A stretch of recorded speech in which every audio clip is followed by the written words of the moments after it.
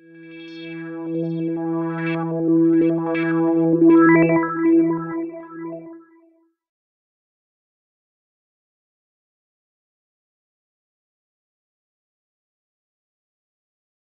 good morning, bonjour. Thank you to Vanya for the introduction and for the opportunity to visit. I did come to São Carlos once before, about 2.5 years ago, when I first met Vanya, and I was visiting Igor Polyakharpov, who I guess is in biology or biotech or something like that.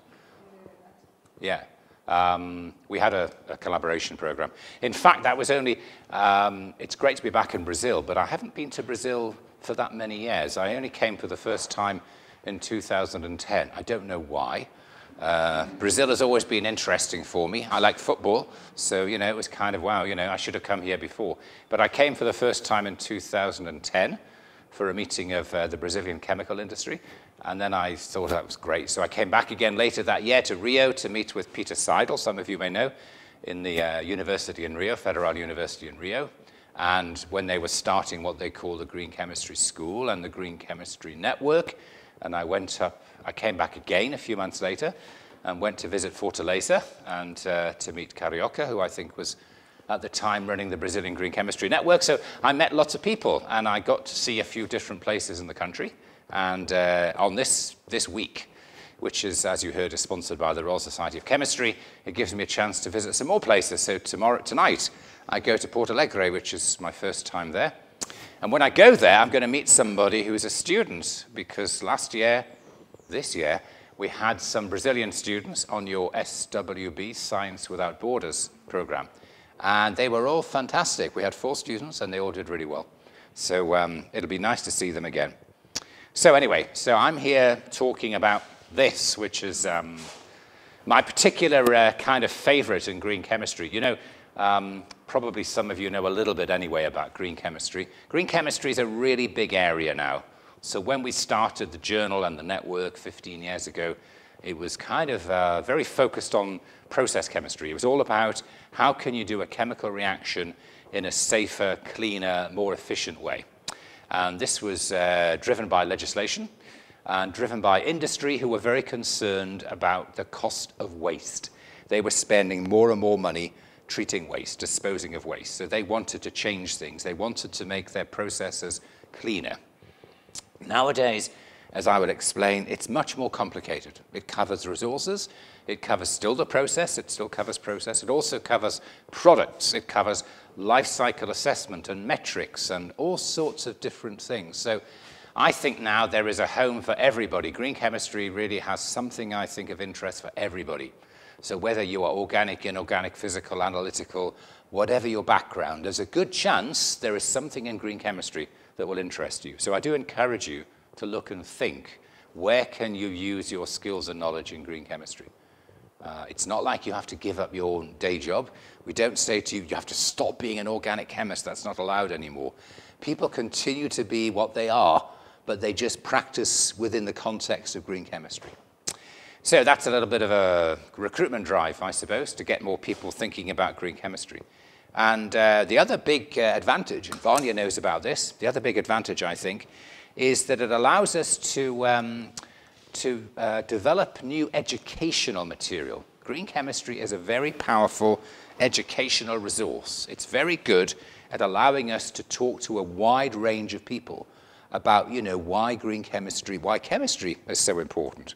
And this is the reason. The reason is that you can start by saying that, you know, chemistry and chemicals are really important because we have this incredible number of different types of articles. So this is I like this slide because I like to show it to people. So I give talks to lots of different people.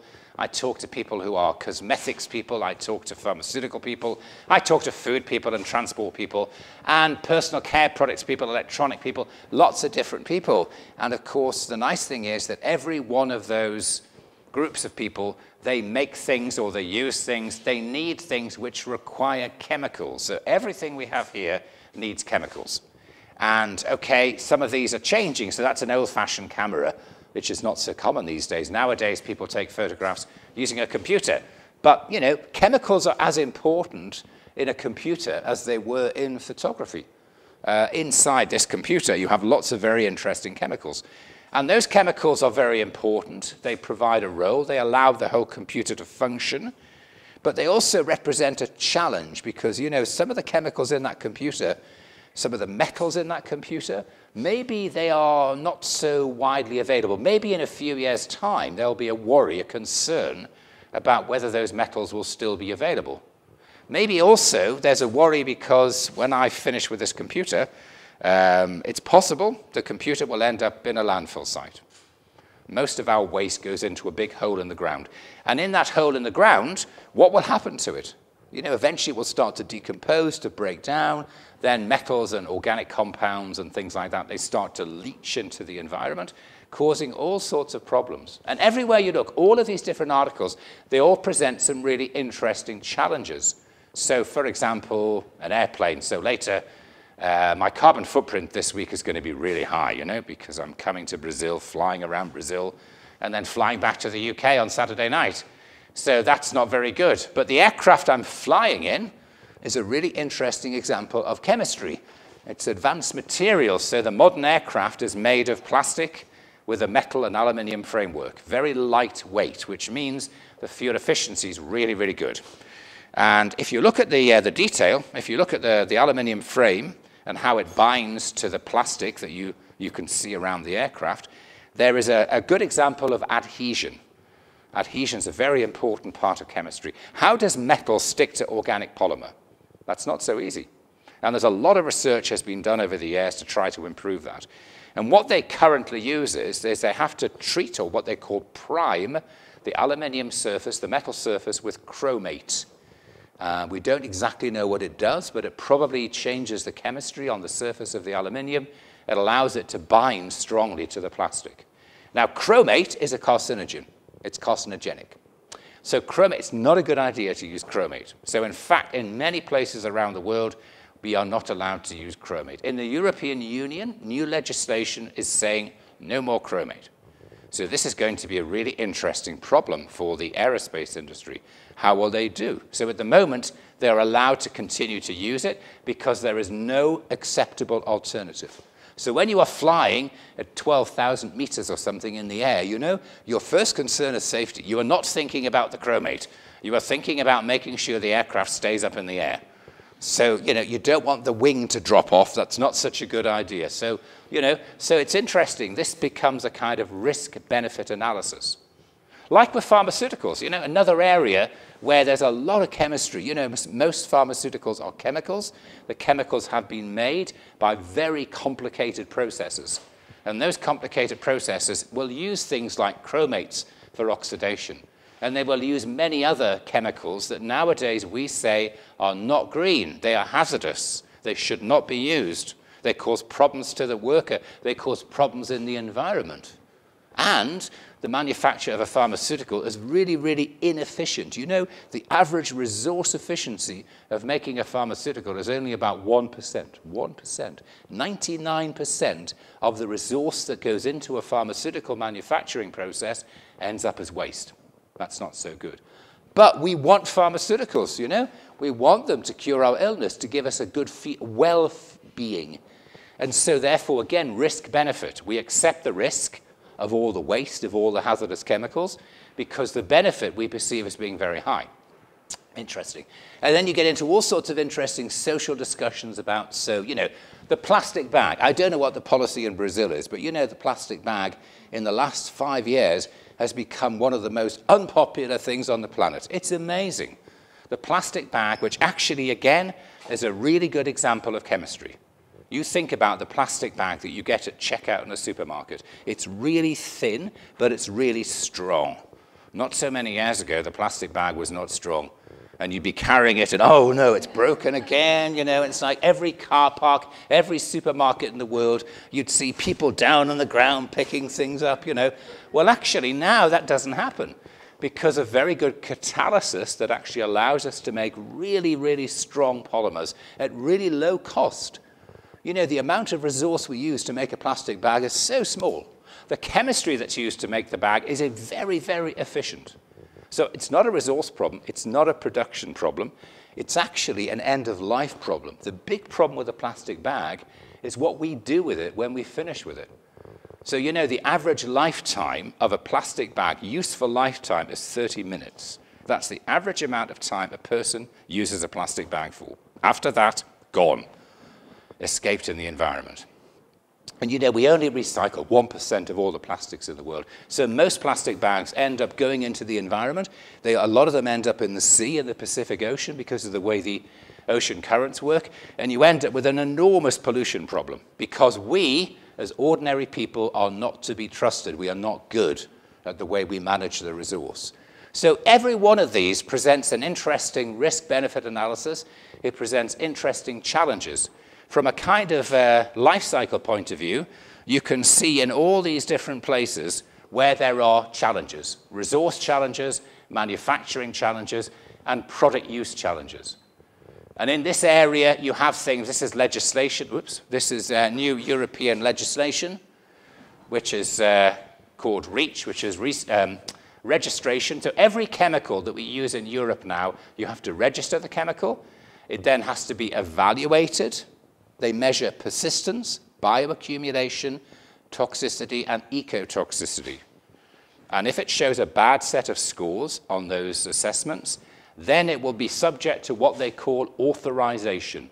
The CH is just chemicals. Authorization is basically saying, stop using it. So there may be some very, very special occasions, like chromate for the aircraft, when they might say, okay, but you can only use it under really, really strongly controlled conditions. Very, very difficult. So that's very important. But all the way across the life cycle now, we have all sorts of challenges which are saying to us, we have to think about better resources, we have to think about cleaner, greener manufacturing, we have to think about safer products which are not going to cause us and the environment harm.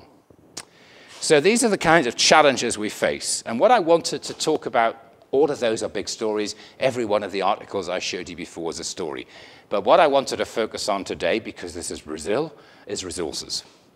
And in particular to say, you know, we do have this big, big challenge in the future, because what we have always used to make all of those articles I showed you before, those, the traditional resources, mostly they are not renewable. And nowadays we understand that actually if you don't use a renewable resource, eventually you will have a big problem. It is not sustainable. And the place people always start with is carbon. And they say, okay, the challenge with carbon is simple. Simple. We just have to replace petroleum as a feedstock for making chemicals and replace it with something else. Now, I was in South Africa a few weeks ago, and some of you may know that a few years ago, South Africa, because it had the apartheid government, they were subject to international boycotts, and basically there was no oil going into South Africa. South Africa had to improvise, and they found a very effective, they developed very effective methods of making chemicals from coal. Famous company called Sasol, and they still do that to some extent now. So in a way, they kind of tried to solve the problem, but actually they made the problem worse. Because, of course, coal is also fossil, it's non-renewable in a reasonable time scale, and actually the environmental footprint of using coal to make chemicals is much higher than using petroleum. The reality is that we need to find a replacement for petroleum which is renewable, genuinely sustainable, in other words, will last forever, is consistent with our environment, and is also providing a low environmental impact. And we need to do that. We have to replace this amazing industry which has been here for 70, 80 years, very efficient, very organized, very profitable. We have to replace it with something which is renewable. That's the big challenge, and that's what I'm going to spend most of my talk talking about today. But before I do that, I also wanted to make you aware of some of the other big resource challenges we now face. And that is really the periodic table. So here we have the latest data we were able to get from the National Geological Survey in the United States. And what it does is it identifies these elements in red as the ones that we now believe have less than 50 years of lifetime available based on known reserves and the current rate of consumption. Simple calculation to do. It's already out of date. It's changing all the time because the rates of use of different metals are changing all the time. For example, lithium, here is yellow. According to yellow says more than 100 years, no problem. But actually, probably now, it may be more orange because we are using lithium at a really increased rate because of battery technology.